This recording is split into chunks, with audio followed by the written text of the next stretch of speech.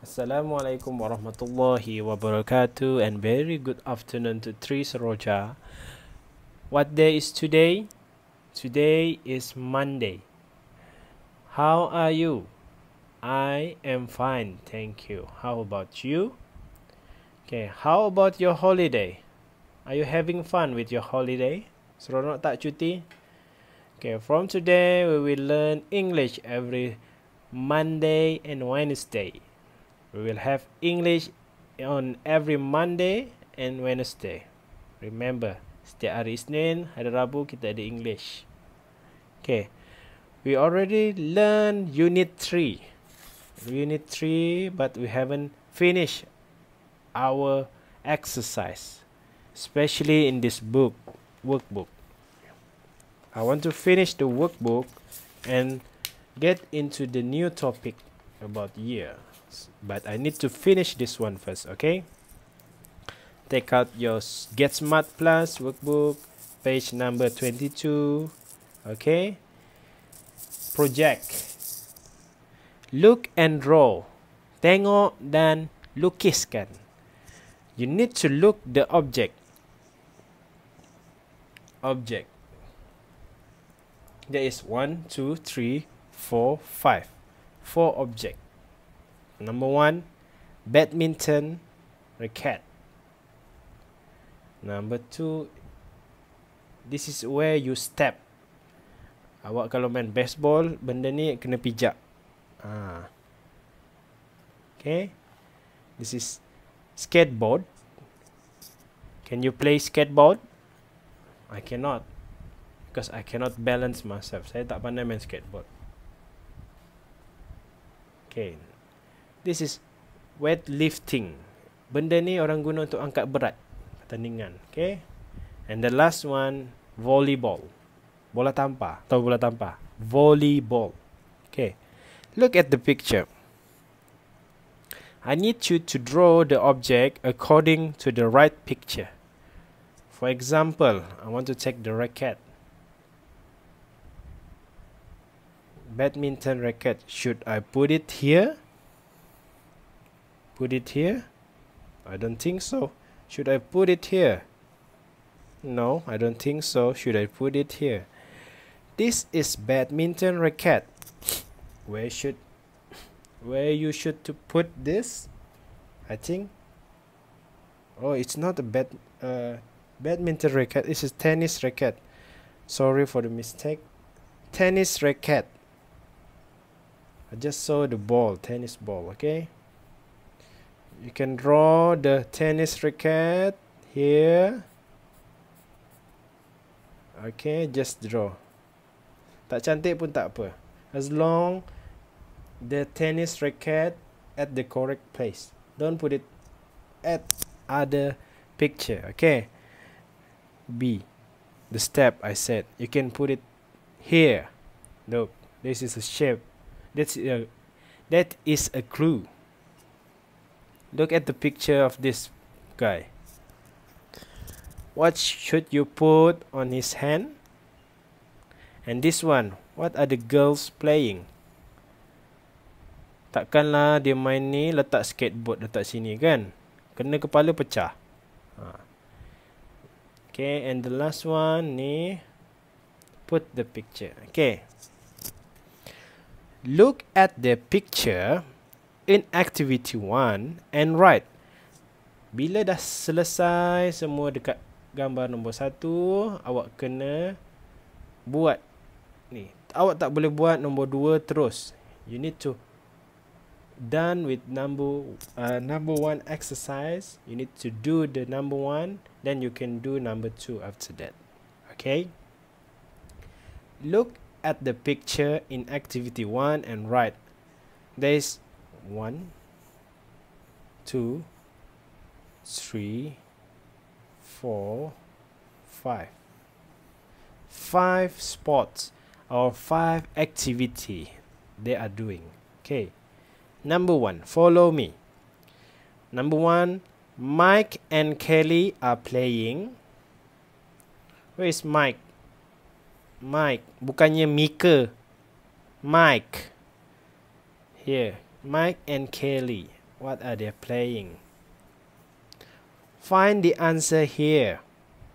Volleyball, gymnastics, skateboarding, exercising, tennis.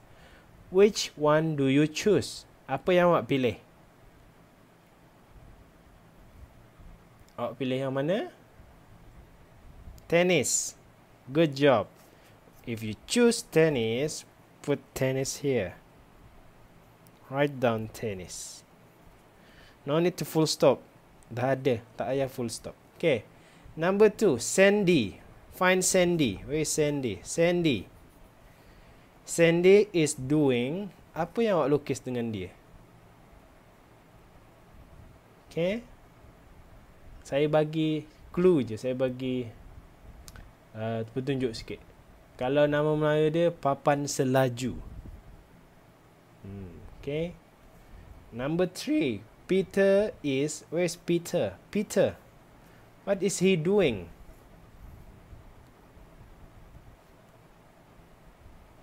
What is he doing?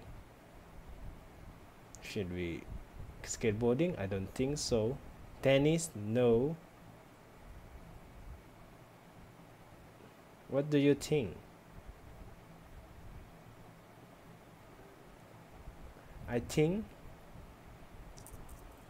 he is exercising. Dia tengah macam dekat gym. Dia tengah bersenam. Okay. Number 4, Angela and Mary are playing. Angela, Mary. Apa yang diorang main ni? Awak dah lukis kan? Betul lah awak lukis sini. Saya bagi clue dalam bahasa Melayu. Bola tampar. Bola tampar. Okay. And the last one, 5. Tom is, where is Tom? Tom.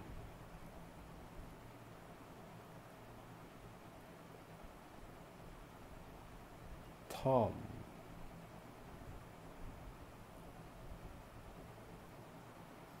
Gymnastic. Okay. To the page number 23. Okay. Story time. Hari tu saya dah ajar kita sebelum cuti hari tu. Kita belajar benda ni, cerita ni. Muka surat on page number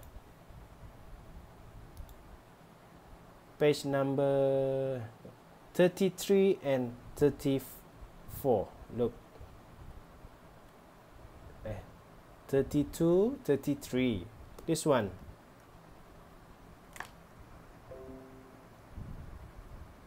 This one. Okay.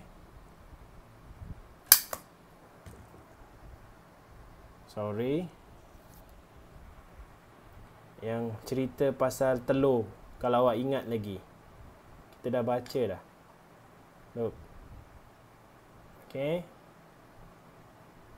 Tak ingat awak baca semula. Saya dah explain hari tu. Saya dah terangkan apa pasal cerita ni. Okay.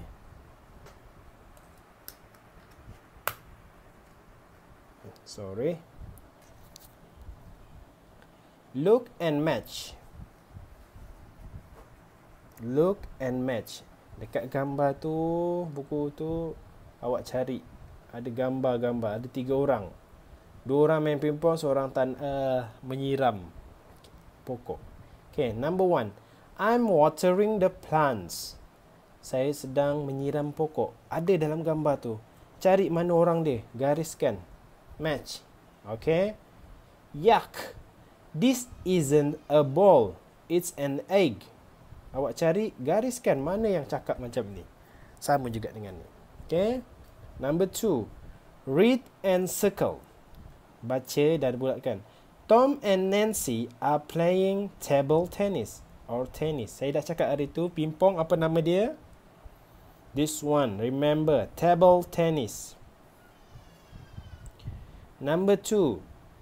Tom ataupun Nancy is going to get the ball. Siapa yang pergi ambil bola tu? Saya dah cerita hari tu.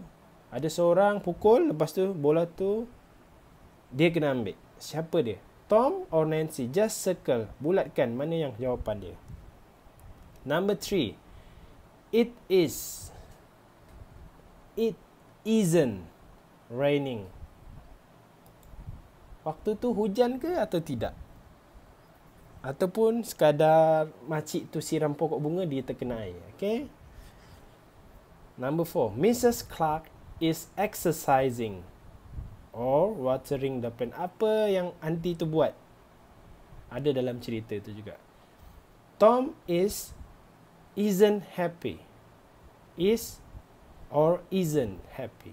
Dia gembira ke tidak? Is, ya. Isn't, tidak gembira. Number 6. Tom hits the ball. Dia baling ke ataupun dia yang pukul telur tu? Okay, number 3. Do you like the story? Choose and color. Okay. Pick one face. Pilih satu muka, colorkan. Kalau awak suka, ni. Awak tak suka, tak juga boring, tak ni. Kalau awak rasa boring cerita tu, color ni. Okay. That's all for today. I hope you're having a good day for today. And Assalamualaikum warahmatullahi wabarakatuh.